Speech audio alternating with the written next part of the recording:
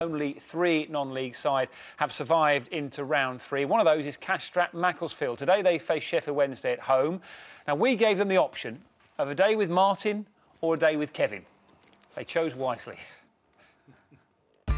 In the distance is Manchester, home to 2 of the richest clubs in world football. But here in Macclesfield, the football reality is a little bit different. When John Askey and Effie Sodji took over at Macclesfield Town in the summer, the Silkmen had only 2 players and were on the verge of going bust. 6 months on, they're pushing for the conference playoffs and face Sheffield Wednesday in the 3rd round of the FA Cup. Despite the ongoing financial problems, on the pitch, the 2 club legends are holding things together. I think the big thing for myself was that I didn't want to let anyone down, and the last thing I wanted was the club to fold while I was in charge. It's galvanised us as a team, and there's nothing like an hungry fighter, is there? And we've been very hungry. Yeah. So we live week to week, month to month. So and obviously the FA Cup has been so important to keep the club alive. We've just got to make sure that if we do survive, that we run the football club properly, because last year it wasn't, and it's the club's own fault really. But while we're in charge, we'll make sure it's run properly. We haven't got a chairman, we haven't got a vice chairman, we haven't got a general manager or chief executive.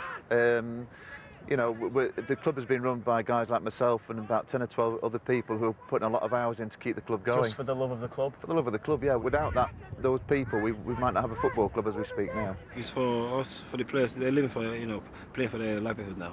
Because obviously, the manager said, we live day to day. The club lives hour by hour. Yeah. So with this game coming to us, the Sheffield Wednesday is a massive club, which we know. We can win this game in the hat again, and we're laughing. And Macclesfield go into the game banging form.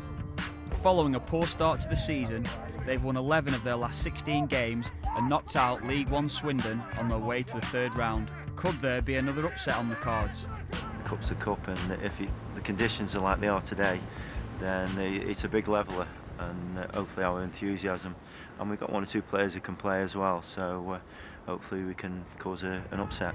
Is the FA Cup still special? Does it mean something to the players? Yeah, it does. Obviously the gaffer's been pumping it into us how special it is, and obviously every time you win, it brings it onto into the league as well. Obviously winning games is the main thing, and that's what we're doing at the moment. Sheffield Wednesday are a massive club, and we've just got to go out and enjoy it. It means a hell of a lot to us, yeah. Especially I think lower league clubs. It's still the same, and I think it's still the same for supporters. It's one day. It's just one day, and everybody just psychs up for you. And you're surprised that some people that don't even come to the games, because of the FA Cup, they're coming to the game. It's what you want to do as a footballer. You want to play in front of big crowds, and I'm sure they'll be a yard quicker than they normally are. What would it mean if you were to win Saturday afternoon? What would it mean to the club? Well, it would simply mean that we'd get through we'd pay next month's wages.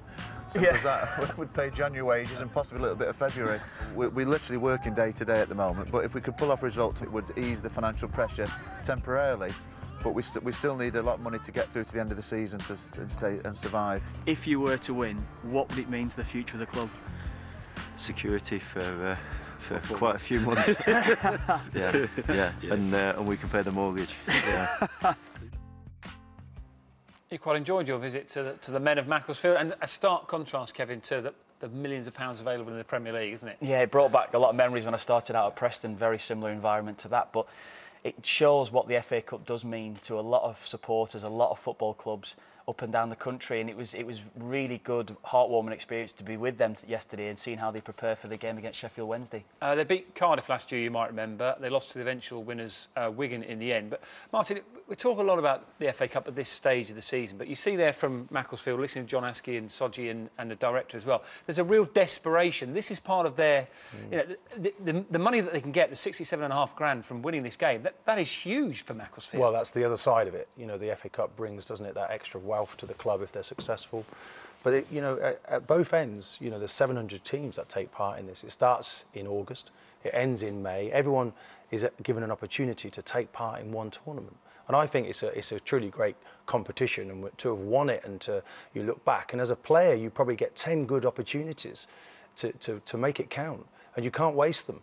And there's that period of the clock is ticking for a lot of players. They want to win this, and there's that desperation. So we hope it's a new winner this year, but it'll probably be one of the big boys who take it, I feel. Inspirational team talk from Kieran there. Managers, replay that to your team before you go out today. Let's have a look at some of the other fixtures which we've not had a look at so far. Saturday's games, first of all, including Blackburn Rovers against Manchester City. Early game, commentary of that on 5 Live. Paul Robinson in goal for Blackburn, by the way, today. First game in a year, suffering with a blood clot. Manchester City have made 7 changes